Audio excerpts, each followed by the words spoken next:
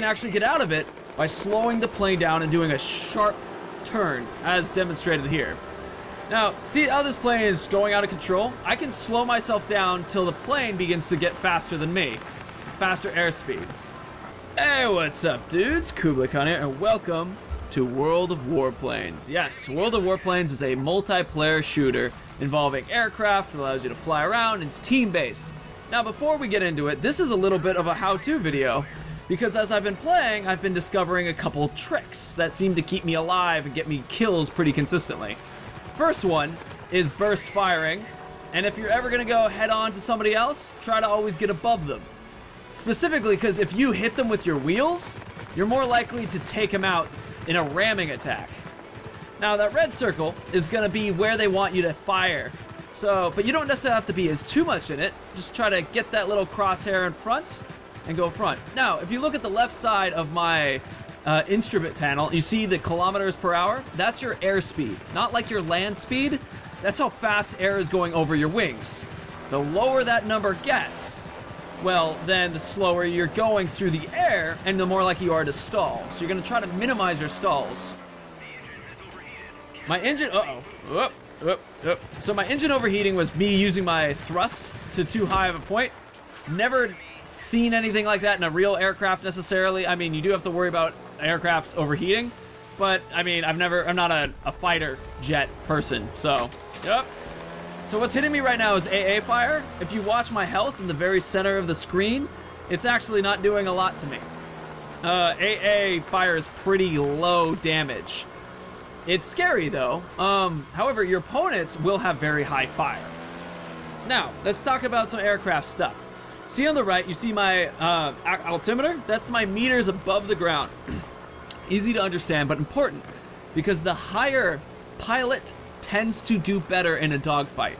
You get more airspeed, so you're going through the air faster, you can climb better as you're dropping down, and on top of that, it also gives you a little bit of an option to be firing down from above, which is much harder to defend against.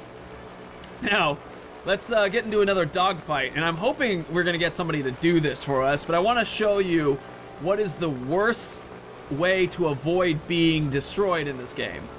It's, now, here we go, Type 91, you're our target. He's coming heads in. Okay, he got me wheels down, so I ended up taking some damage from that. Now, as I turn around on this guy, I slow down my engine. So, and for me, that's left bumper. But it's important to slow down your engine when you're trying to shoot at someone, because a lot of times, people will do this dancing twirl thing.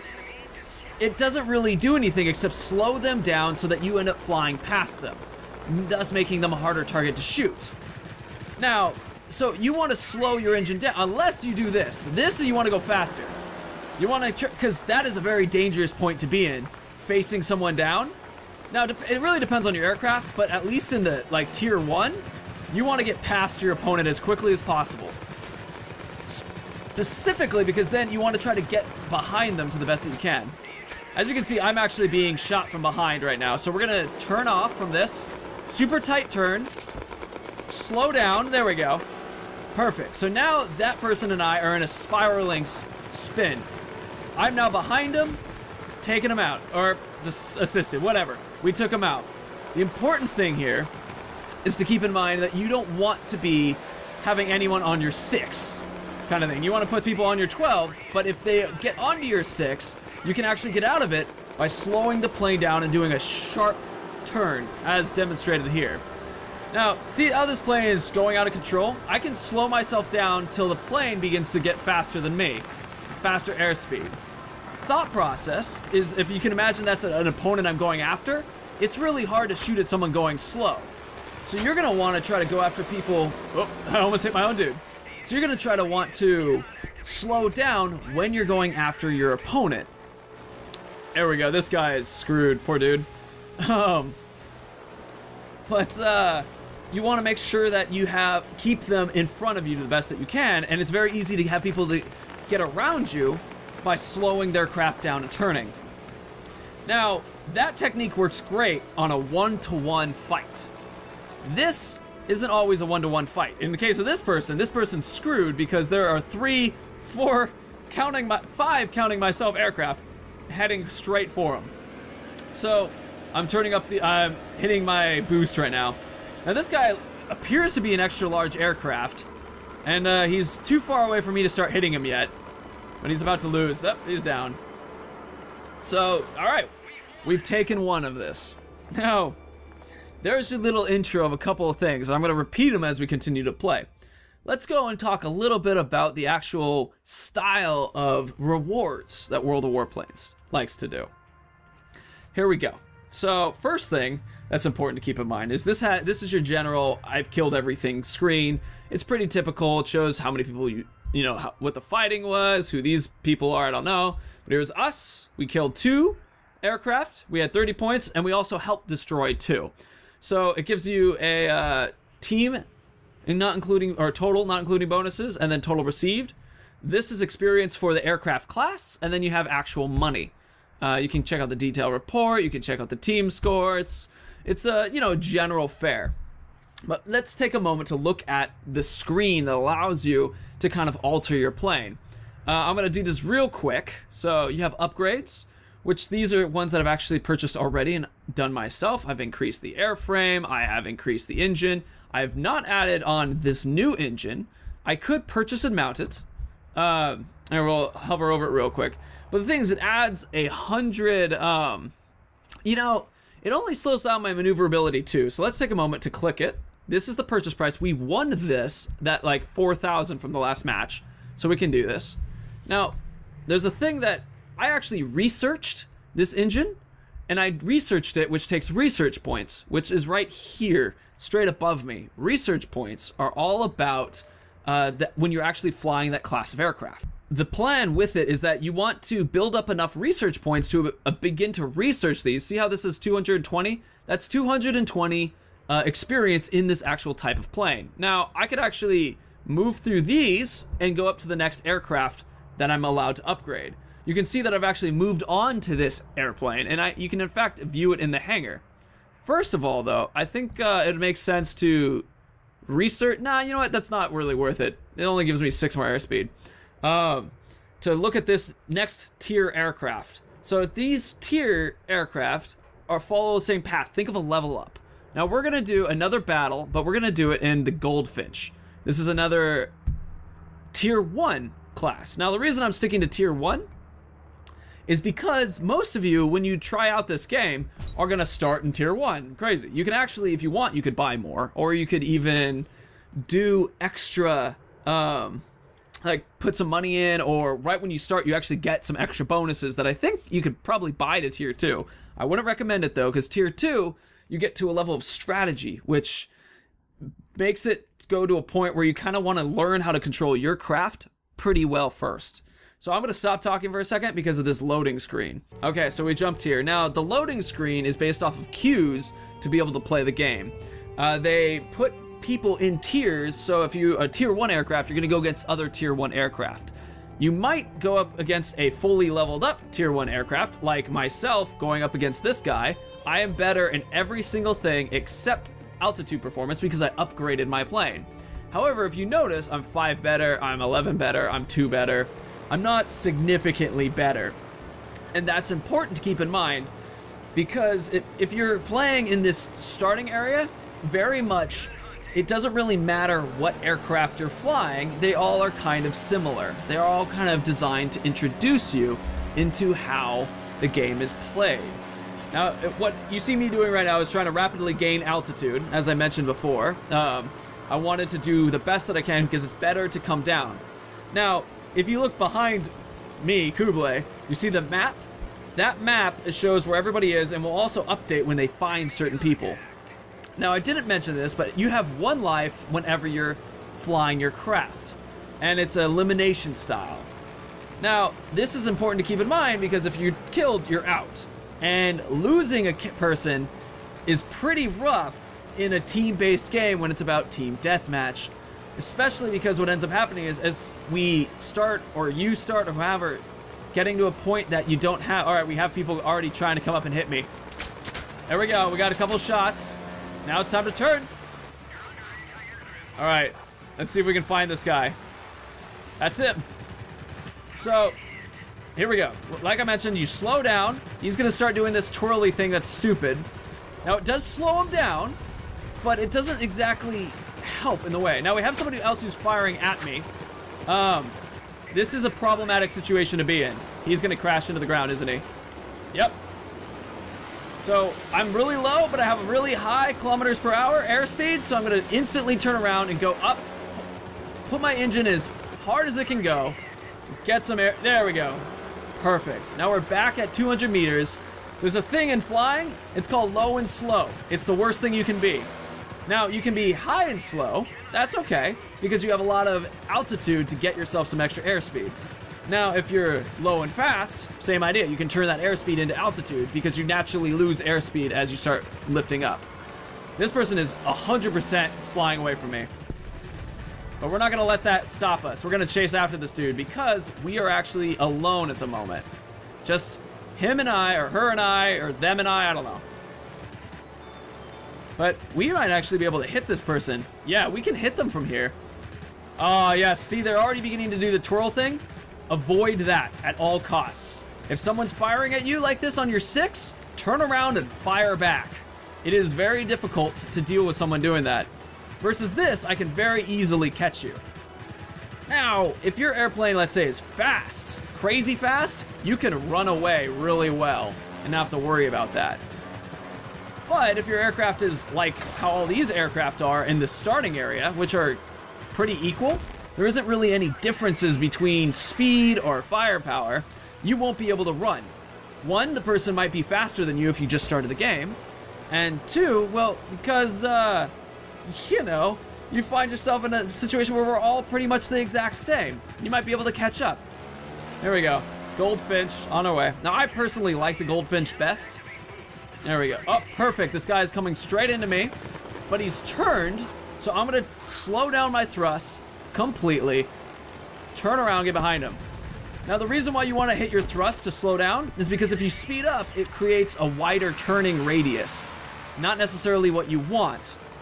Unless, however, when you put your wings like this, you actually require more airspeed to stay up and not to stall. So keep that in mind, that sometimes it does make sense to hit your engine boost when you're in a turn. But typically, if you want the sharpest turn, you want to pull back all thrust. That will cut you back, and you'll do the tightest turn and be able to turn and head on into the person that is firing at you. Okay, I skipped ahead a little bit because there are times I'm being AA fired. Damn it, stop it. That's another reason to fly up higher. But often there will be times when there's a lot of waiting in this game. Now, it's waiting because you're like chasing after an opponent, and it's strategic. You know, like because you have to get to your opponent, you guys have to fire upon him. And as a group, you're trying to work together. All right, this person's firing at one of our own dudes. But we're gonna keep him. Wow, we are. Oh, don't do that, dude. You're gonna crash. Wow, that was close.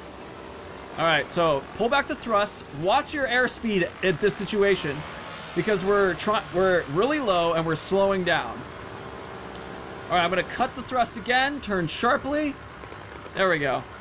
Warning, low altitude. All right, he's gonna come in pretty hard, but he might actually crash from that move.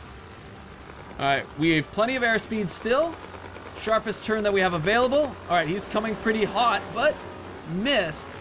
So this is the dance of death in one of these things. Now, it's called that. No, I'm calling it that because you're in this constant rotation.